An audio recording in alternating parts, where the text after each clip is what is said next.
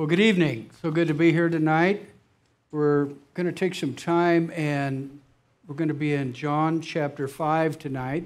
So if you'd open your Bibles to John chapter 5, and we're going to put in at the 30th verse and read down through verse 47. And our goal tonight is, there's no earth-shaking goal here. We're going to review this material. But the goal is to look at the 5 witnesses that the Lord Jesus Christ himself identifies as witnesses to who he is, the person and work of Christ. So we begin in John chapter 5 then, and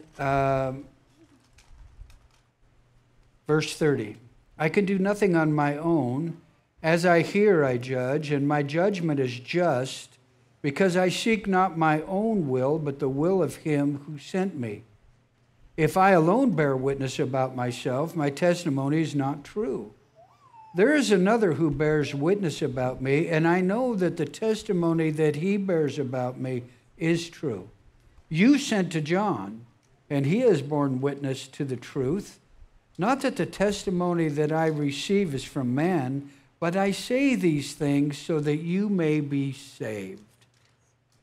He was a burning and shining lamp, and you were willing to rejoice for a while in his light. But the testimony that I have is greater than that of John, for the works that the Father has given me to accomplish, the very works that I am doing, bear witness about me that the Father has sent me.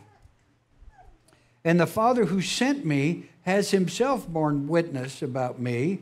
His voice you've never heard, his form you have never seen, and you do not have his word abiding in you, for you do not believe the one whom he has sent. You search the scriptures because you think that in them you have eternal life, and it is they that bear witness about me. Yet you refuse to come to me that you may have life. I do not receive glory from people, but I know that you do not have the love of God within you. I've come in my Father's name, and you do not receive me. If another comes in his own name, him you will receive. How can you believe when you receive glory from one another and do not seek the glory that comes from the only God? Do not think that I will accuse you to the Father. There is one who accuses you, Moses, on whom you have set your hope. For if you had believed Moses, you would believe me, for he wrote of me. But if you do not believe his writings, how will you believe my words? And that is the end of our reading tonight in the first passage. So let's ask the Lord to bless it. Father, we ask you to be with us tonight. We've opened your word. We ask you to bless our understanding, and that you would unfold the teaching tonight, that the teaching would be of you without error, and would be edifying and strengthening for you people. For we seek to glorify you, and we pray in Jesus' holy name. Amen. So the last time I was up, I spent some time in the middle part of this chapter, and now we're going to take up the last part of this chapter. But just as a way to review, the goal tonight is we're going to examine the 5 witnesses. Jesus brings forth 5 witnesses, and in order to boost our confidence in the truthfulness of the Scripture and glorify God Almighty for his clarity on the issue of the deity of Christ and the unity and equality of the Godhead. So, but first we got to ask the question, how do we get here? You know, if you haven't read John chapter 5 in a while, you might wonder, well, what are the events that led up to Jesus teaching about these 5 witnesses? So, just as an overview, these events begin with Jesus healing a man at the pool of Bethesda. Now, the man had a serious affliction for 38 years. You know, we don't really know what it was that he had, but we know he couldn't walk. And Jesus heals him, saying to him simply this, rise, take up your bed, and walk. And of course, it was the Sabbath. Now, this is a theme repeated throughout the book of John. Jesus often healed on the Sabbath. And this is actually, Jesus was picking a fight with the Pharisees by healing on the Sabbath. Now, there's a greater purpose to this that we'll see. It isn't just Jesus picking a fight. He has a point to make, and he's going to make it. Now, the Pharisees knew who this man was. Now, how can I say that? Well, because he had been at the pool daily for a long time. But it's doubtful that they knew his name. I say they knew the man because the Pharisees were the religious police. They were sort of in control of everyday religious expression. Now, some background on how did they become the religious police and how did this come about? Well, when the Romans conquered Israel about 70 years before this, they wisely left the day-to-day administration of the religious affairs of the nation to the Sadducees, who were the priestly class, and the Pharisees, who were the doctrinal overlords, and the religious police, if you will, and the scribes, who are often mentioned along with the Pharisees. You know, you see this in the Scripture, the scribes and the Pharisees, the scribes and the Pharisees. Well, the scribes, they were the scholars, the experts in the law. They were the lawyers. And so these three parties, the Sadducees, the Pharisees, and the scribes, they ran the whole system of worship and obedience to the law as they interpreted it. They ran it for all of Israel. And you could see the wisdom of the Romans, because since Israel had a history of being a theocracy, if they simply controlled the religious side of this, then they could get the population in general to knuckle under to Roman rule. So but this arrangement that they made with the Roman government was extremely lucrative. I mean, so they not only controlled religious practice, but, you know, there was a lot of selling of animals and money changing and all kinds of things that was hooked up with the temple worship. And without a doubt, they got a piece of the action. And so it was a very lucrative deal. So the status quo was very important to the Sadducees, the Pharisees, and the scribes. Now, we also know this about these three groups of people, including the world at large. And that is, these groups were enemies of God. I remember when I first came to Calvinism, and I can say that on a Sunday night, is that right? When I first came to Calvinism, one of the things that one of the representatives of Calvinism said to me, my son, he said, you know, he said, the unsaved people hate God. Oh, man, that just drove me crazy. I go it over in about 2 or 3 days, you know, digging into the Scriptures, but that was offensive to me. But what does the Scripture say? When I say they were enemies of God, I say this because they resisted Jesus at every turn and eventually delivered him up to the Romans to be crucified on false charges. But at least one of the charges that they leveled against him was true. And that is that he claimed to be God. And so in that particular instance, they were true. Now, their resistance to God Almighty and His Son, Jesus Christ, was the pure poison of pragmatism. How do you like that? 3 P's. I could probably preach Sunday morning. I've got 3 P's right there. The pure poison of pragmatism.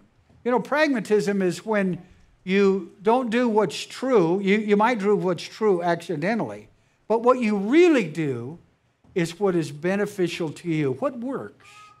You know, and you don't pay much attention to whether it's right or wrong. That's not the issue. It is what works. And of course, what works for them is to remain in power. The status quo worked for them. So you see this in John chapter 11. We won't turn there, but let me read this to you. Remember, he healed Lazarus. Remember that? And some people who walked away from that healing, some people walked away and said, wow, he must be the Messiah. And other people walked away from that meeting going, wow, we're going to have to kill him. And there were actually two groups that walked away from that miracle with that diametrically opposed idea. So I say that they were enemies of God because essentially what the book of Romans tells us is that in the unregenerate state, we are enemies to God. It's not that God is our enemy, it's that we are enemies to him. And in another place it says we are at enmity with him, King James Version.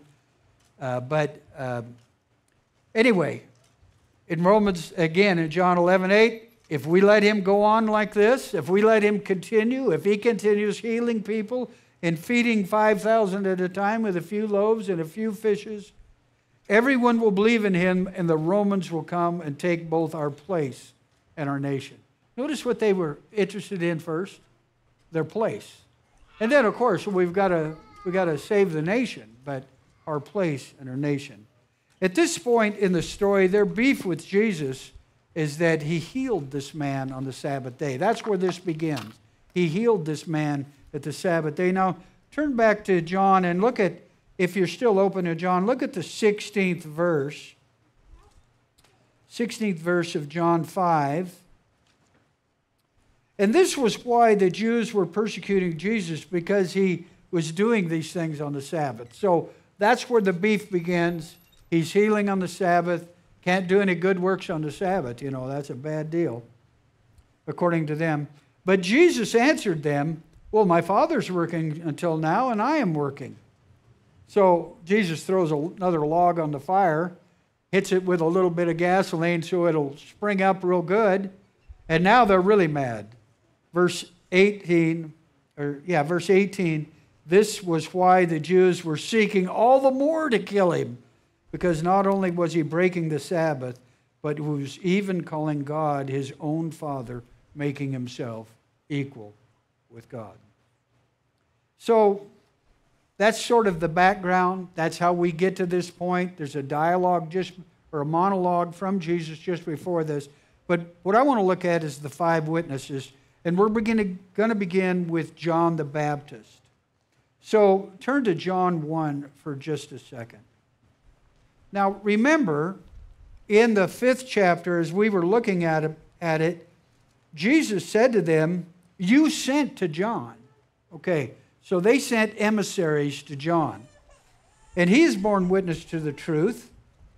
Not that the testimony that I receive is from man, but I say these things so that you may be saved. So Jesus is just not interested in poking them in the eye and picking a fight with them.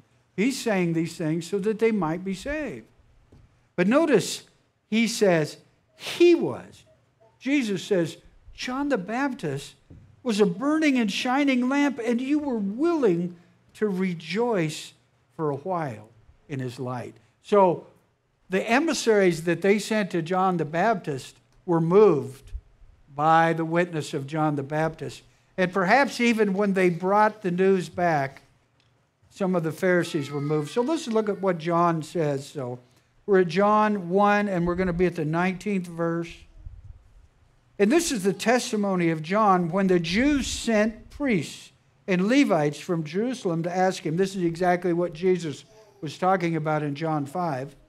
And of course they asked him, who are you? And he confessed and did not deny, but confessed, well, I'm not the Christ.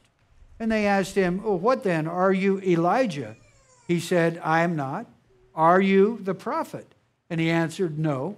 So they said to him, well, who are you? We need to give an answer to those who sent us. What do you say about yourself? And he said, I am the voice of one crying in the wilderness, make straight the way of the Lord, as the prophet Isaiah said. This comes out of Isaiah 41. This is absolutely, and maybe this is what stunned them. Of course, John the Baptist, people from all over Judea and the surrounding areas were coming out to to be baptized by John in the River Jordan. So he was notorious, if you want to say, or he was famous, if you'd like to say. But he was gathering huge crowds, and that's why they went to interview him. So how does our Lord say that they reacted to John's testimony? Well, they were willing to rejoice in it for a while. Otherwise, they believed his testimony. But what happens? Well, much like the seed that was sown on rocky ground in Mark 4, they believed it for a short while, and then they got pushback from their fellow Pharisees. At least that's what I think happened. Maybe they got pushback from their wives or their kids, who knows? But they got pushback. And they rejected. In the end, they rejected John's testimony. And we see this phenomenon often in preaching the gospel. If you've ever witnessed to family members or friends, you see a spark of light in them, and then they are asking you a few questions, and then you buy them a Bible, and then you send it to them, UPS or whatever, and then you hear nothing. You hear nothing. They seem to agree. They even show joy in hearing the good news and belief that Jesus Christ as Savior brings with it the assurance of forgiveness of sins and eternal life. But the next time you see them, maybe days or weeks later, there's no interest, there's no fruit, and there's no joy. I have a sister like this. You might pray for her. Her name is Valerie. I haven't pounced on her again. I've let this thing sort of simmer. I sent her a Bible and all of those things, but you might pray for her. Her name is Valerie. As the parable of the sower says, so this is in John chapter 4, this is those who are sown on rocky ground. They hear the word, and immediately they receive it with joy, but they have no root in themselves, but endure for a while. Then, when tribulation or persecution arises on account of the word, immediately they fall away. What will my friends think? What are my parents going to think? How will the world think about me? These are those who believed on their own volition or their own choice or their own free will from an unregenerate heart and were never born again. Their supposed faith was based solely upon the reasonableness of the gospel and their own fleshly heart. Now back to those who interviewed John the Baptist. One can imagine how much pressure these emissaries of the Pharisees were under when they reported back to those who sent them to interview John. They probably thought, wow, you guys are... Well, here's probably what they thought. They were like the temple officers. Remember? The temple officers who were sent to arrest Jesus. And they came back empty-handed. Do you remember that? And saying that they didn't arrest him because never a man spoke like this. And they were immediately ridiculed by those who sent them, accusing them of going against the consensus of the Pharisees and being accursed for not knowing the law. Well, you guys are just idiots. None of the Pharisees have believed any of this, and you're accursed because you don't know the law. So, back to our text, it is here that Jesus, on his part, lays aside the testimony of John because he has a greater one. He doesn't need the testimony of men. He's going to go to a greater testimony now. So he brings forth the second witness, the works of the Father. Come back to John 5 for a second, and let's reread verses 36 through 38. 36 through 38. Now, he's laid aside the testimony of John. He's not going to use it, but notice 36. But the testimony that I have is greater than that of John, for the works that the Father has given me to accomplish, the very works that I am doing bear witness about me that the Father has sent me. And the Father who sent me has himself borne witness about me. His voice you have never heard, in his form you have never seen. And you do not have his word abiding in you. So here, if we spent the time, if I went around the room and said to everybody in this room, I'm going to call on you in 10 minutes, but Think of a verse in the New Testament that's quoted in the Old Testament. Well, I think most of us could think of a verse in the New Testament that's actually quoted in the Old Testament. And we could recount multiple, for instance, in the healings of people, we could recount multiple people that the Pharisees knew were afflicted with various diseases. These are the works of God, the healing. Because Jesus rarely did anything in secret. Many times he did these miracles on the Sabbath in the synagogue for all to see. But there were many who experienced eternal salvation because of the witness of the works that the Father had given Jesus to do. And I can think of two. Remember Nicodemus? When he went to see Jesus by night, he made this statement, "We know that you're a teacher from God, for no one can do these signs unless God is with him." Now, the Pharisees were seeing the signs. They didn't come to that conclusion, but Nicodemus did. Now, we're not sure about Nicodemus when he came to faith, but he was at the burial of Jesus. Remember, he helped Joseph of Arimathea prepare the body and bury it. So I think we could safely say he was a believer. And then the second one I want to bring up, someone who was moved by a sign, is found in John chapter 9. Let's go there for just a second. John chapter 9. I love this one because I like sarcasm. I actually believe sarcasm is a gift. And so I'm just joking. Not really. But sarcasm is really interesting, and Jesus uses it sometimes. And the Father in the Old Testament uses it sometimes. But here in John chapter 9, notice the 24th verse. Now, to set this up, here's a man that's at least 20 years old because he's of age. So he's at least 20. He's been blind from birth. Everybody knows who he is. The local religious police, the Pharisees, they know who he is. And Jesus comes along and heals him. And then in the hubbub of everything that was going on, he didn't catch Jesus' name. He gets caught up in the crowd, and then the Pharisees get called in. You know, they got to figure out what's going on. I mean, you know, this was some spiritual thing that happened, and they are the police over all this stuff. So they question his parents, and then finally they get around to questioning him. And we begin in the 24th verse. 24. So for the second time, they called the man who had been blind. Now, they've already interviewed him one time. They called, for the second time, they called the man who had been blind and said to him, "Give glory to God. We know that this man is a sinner." And he answered, here's the blind man's answer. I love this answer. "Well, whether he's a sinner, I do not know. One thing I do know, that I was blind and now I see." And they said to him, "Well, what did he do to you? How did he open your eyes?" And he answered them, "I've told you already, and you would not listen. Why do you want to hear it again? Do you also want to become his disciples?" And they reviled him, saying, "You are his disciple, but we are disciples of Moses. We know that God has spoken to Moses, but as for this man, we don't know where he comes from." And the man answered, this is the pull quote right here. This is what's so wonderful. "Why, this is an amazing thing. You do not know where he comes from, and yet he opened my eyes. What kind of religious police are you?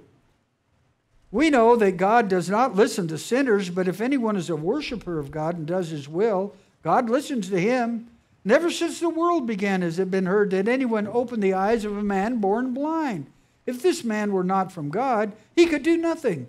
They answered him, "You were born in utter sin, and would you teach us?" And they cast him out. So they didn't get his logic. Evidently, it was too logical and too truthful, so they just cast him out.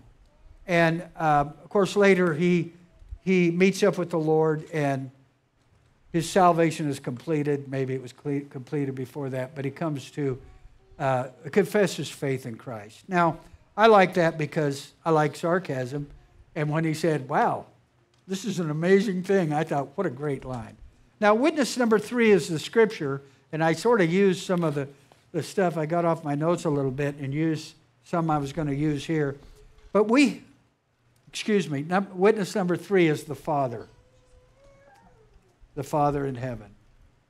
And so let's read verse 37 of John 5, just to refresh our memory what we're talking about. We're looking at the 5 witnesses, and we're on witness number 3. Verse 37, and the Father who sent me has himself borne witness about me. His voice you've never heard, and his form you've never seen.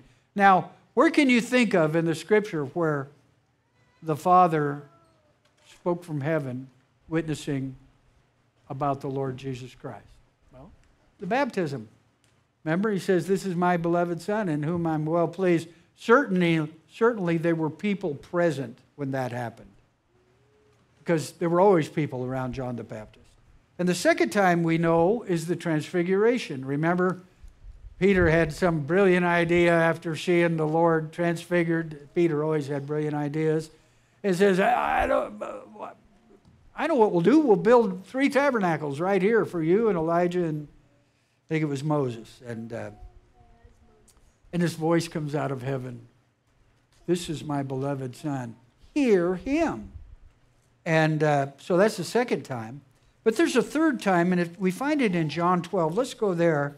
I just want to look at this for a moment, John 12.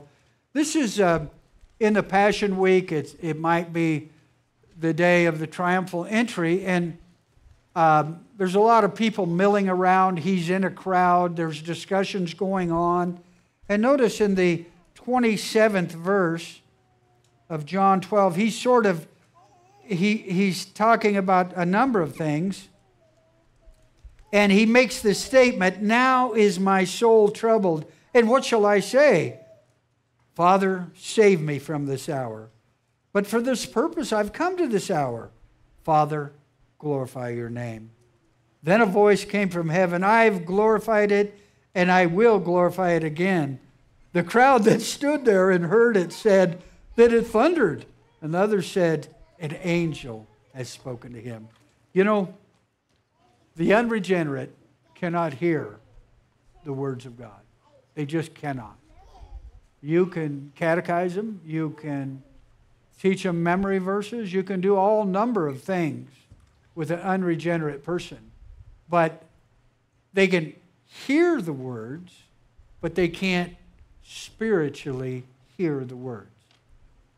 They can memorize the words, but the word has no lasting effect in their life. Why is that? Because it is the Spirit of God that takes the Word of God and changes our heart, our minds, and eventually our lives. So let's go on to witness number 4. Witness number 4 is the Holy Scriptures. This is where I messed up earlier when I started using part of this passage. But the volume of evidence in the Scriptures is absolutely overwhelming. And what I'm talking about, Old Testament references finding their way, not accidentally, by the way, since God is the author of Scripture, they find their way into the New Testament by the Holy Spirit. Someone has calculated that there are well over 1,000 quotations and references from the Old Testament found in the New Testament. Now, I don't know how they calculated that. I believe it's true. I believe the number might be a lot bigger than that. You know, because there's a lot of different ways you can count it. You can count a direct quotation, or you can count something that alludes to an Old Testament truth as a reference to Old Testament. But I want to just look at Hebrews 10 here for just a second. Hebrews 10.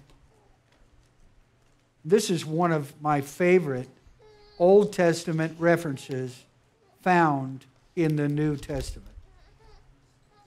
Hebrews 10. And if you're an animal lover, I have good news for you. This might be the only thing new in this whole teaching tonight. But notice Hebrews 10, and he's teaching about the sacrifice and the priestly system and the temple and all of the things that pertain to the temple. And he says in verse 5, consequently, this is the writer of Hebrews speaking, consequently, when Christ came into the world, he said, this is Christ speaking, this is Old Testament, I think it comes out of, I think it's Psalm 40.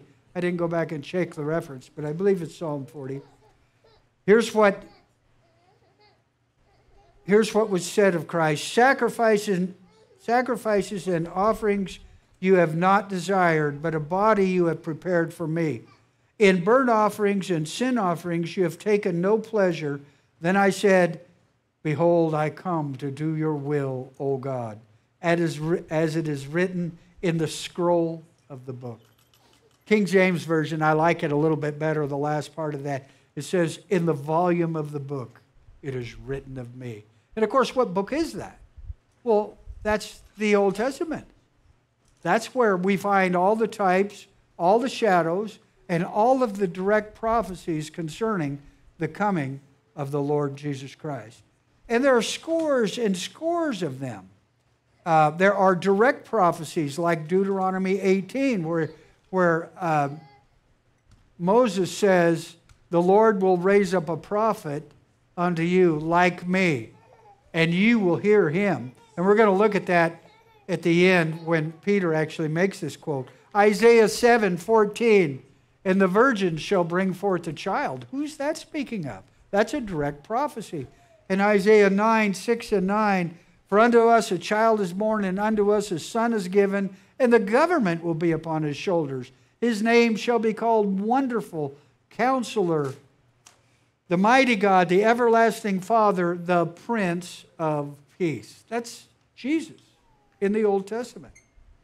And then Isaiah 53, which is, I think I've preached the gospel from Isaiah 53 at assisted living from that passage alone probably 15 times, because I try to use it once a year because we have a high turnover at assisted living.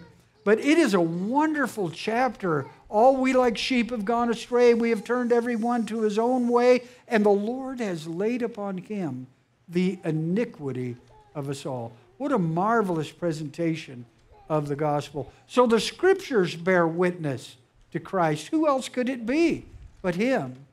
And this is in addition to the types and the shadows. We can think of two types right away. Adam is a type of Christ. Adam is the bad guy. Christ is the good guy. I know that's an oversimplification, but Adam sinned. Christ was sinless. Adam brought death into the world. Christ brought life, everlasting life to all those who believe. And then, of course, I think Joseph is a type of Christ. Rejected by his brethren, what does he become? King of the world. Essentially, king of the world. Now, but the shadows in the Old Testament, in the holiness laws, in the temple rituals, are just too numerous to even mention. In fact, when we get back to Exodus, we'll be looking at some of these things on the clothing of the priests and other issues like that that shadow forth the person and work of Christ. So here's my deal for those who struggle because they love animals and they see all these animals slaughtered in the Old Testament. Right here in this passage, the Bible tells us that God did not take pleasure in that at all. What did he take pleasure in it about? Because it was a picture of the death, burial, and resurrection of Jesus Christ. It was a picture of the obedience of the Son to the Father. It was a picture of life everlasting being given to his people. Now, I need to sort of wind this up, so let's go to, there's one section here, and we'll probably close in this part right here, John 5. There's a reason why we stumbled, by the way. At the end of John 5, he's going to bring Moses forward as a witness, and you wonder, well, why doesn't he just include that in the Scriptures? Well, because the Scriptures are the general witness, but for the Pharisees who claim to be disciples of Moses, he is the primary witness to them. But let me show you what one of the stumbling blocks to belief is. And we find it here.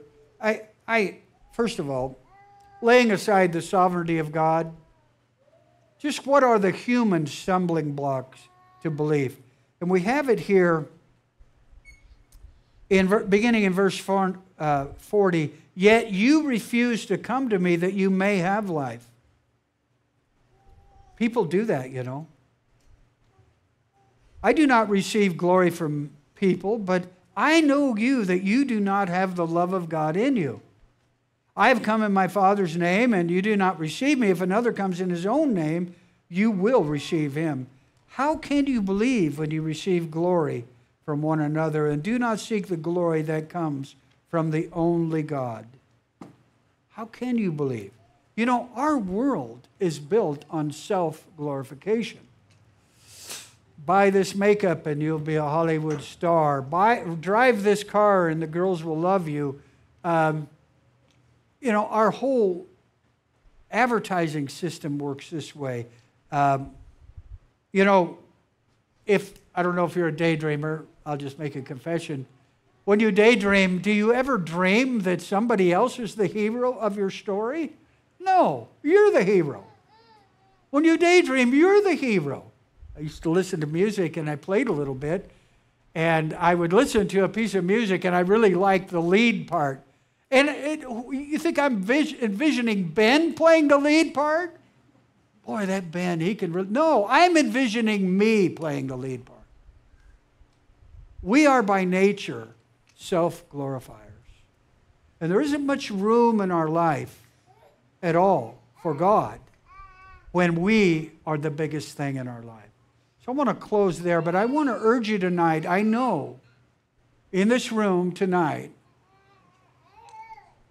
there are people who've never been born again. They've been catechized. They've been taught the Scripture and all of those things. But there's a point in your life where you have to make Christ your own. You have to trust him for yourself.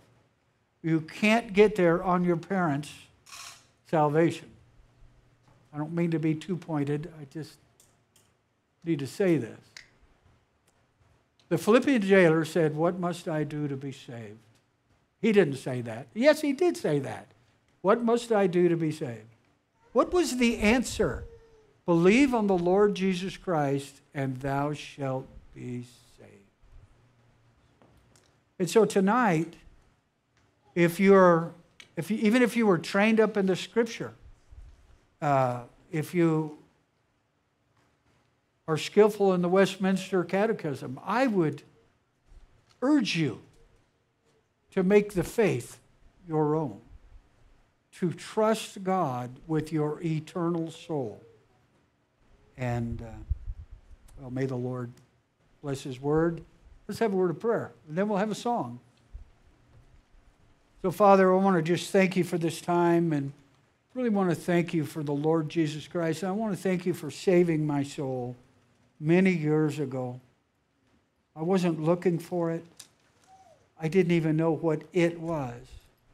But you reached into my heart and changed it and showed me the grace of the Lord Jesus Christ. And I believed in him and was translated out of the kingdom of darkness into the kingdom of his dear Son. And it's our prayer tonight that everybody in this room tonight would examine their own hearts to see if they're in the faith and trust in Christ as their Savior, as we pray in his name. Amen.